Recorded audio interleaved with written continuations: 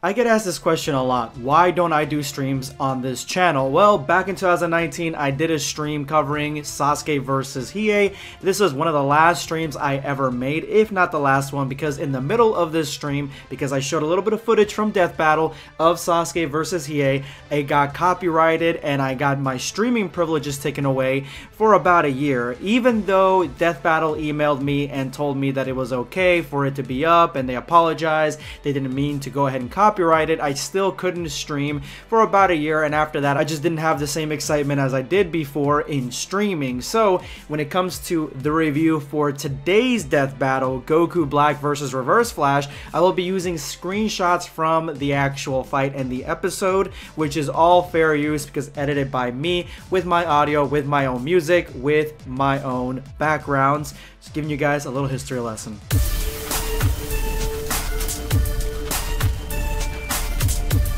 Prepare yourself, damn Saiyan. What is up, guys? Blackscape here, and today I'm going to make this a quick one because honestly this fight should have been a lot quicker than it was, and that is today's Death Battle, Goku Black versus Reverse Flash. This Death Battle was extremely disappointing to see because of the fact that there were so many instances in this Death Battle where Goku Black had Reverse Flash dead to rights and he didn't pull the trigger because they did not want him to pull the trigger. That's the thing about Death Battle. They write these scenarios in a way to maybe put people on an equal footing, and then they end up having the character they want to win, they have them win. That's essentially what happens in almost every Death Battle, and it is, in my opinion, not very accurate, because if it was very accurate, these two characters honestly may be in a very similar wavelength when it comes to attacks and speed, but when it comes to durability and defense, they're not even close, and that is where you get your huge issue with Reverse Flash versus Goku Black. Now, I knew from the get-go that they were going to give Reverse Flash the win because his explanation to the background of this character, that was twice as long as the Goku Black portion of it. The Goku Black portion was just a rehashing of the Goku Black arc with not really any feats compared to anything else in Dragon Ball.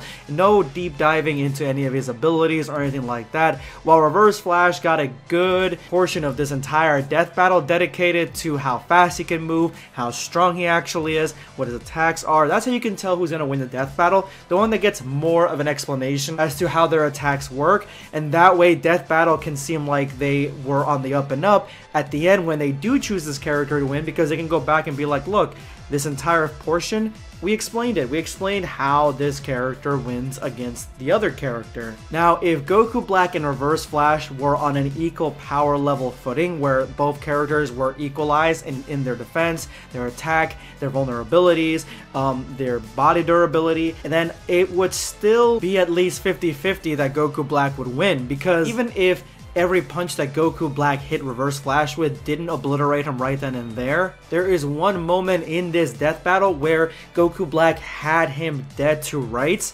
and they made him give a little speech letting Reverse Flash go, and that is this moment right here. Now, in both instances, whether Reverse Flash and Goku Black are equalized or they're not, this moment right here, Goku Black would have killed Reverse Flash without Reverse Flash being able to come back in time and undo this mess, because of the fact that Goku Black does not go on tangents where he doesn't eliminate the enemy. Goku Black, and everything that we've seen him with, he absolutely decimates the enemy on sight. He attacks them without warning. He doesn't give them any moment to rest. That is one of the best qualities about this character, and that is shown when he stabs Vegeta through the chest. He is not here to play around or play any games. He is here to take care of business. So right then and there, he would have killed Reverse Flash whether they were equalized or not. Now, if this moment hadn't happened and he had never grabbed Reverse Flash by the neck, then yeah, I could see how this plays out if they're both equalized. If Reverse Flash is able to take the punches that Goku Black delivers,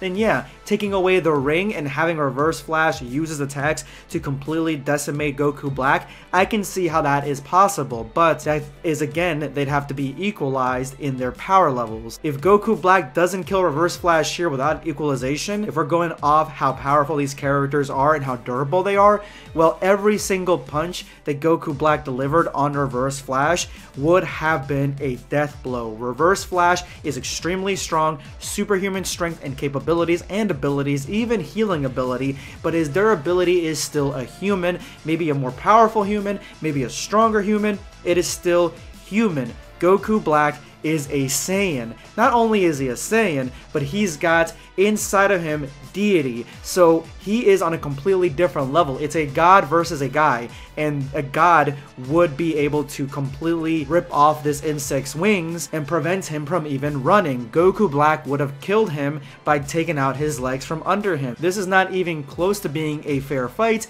because Reverse Flash has way too many vulnerabilities that Goku Black can take advantage of. If you ask me, they do this a lot with Dragon Ball characters because they want to make videos of Dragon Ball characters, because they know those videos get some of the highest views that the channel gets on the death battles, and at the same time these Dragon Ball characters, they far outperform any other character you can verse them against besides characters in their own universe. It's really hard to find versus battles with Dragon Ball characters against normal characters where they're almost on the same footing, they're on the same wavelength. It rarely, if not ever, happens. This is not something that happens all the time. So they do this on purpose for the views, for the attention, and then they give the Dragon Ball character the L. They might as well just say at the beginning of the death battle that this shit is equalized and they are on the same durability and strength and everything. That way it makes it far more believable, because again, Goku Black had this from the very beginning. No matter how fast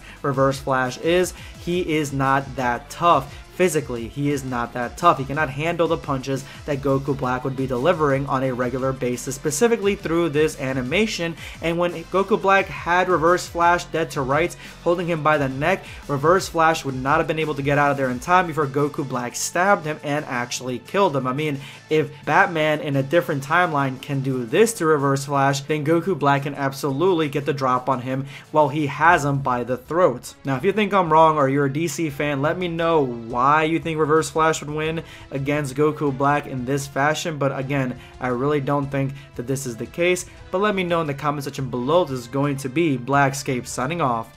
Take care, guys. Subscribe for more content.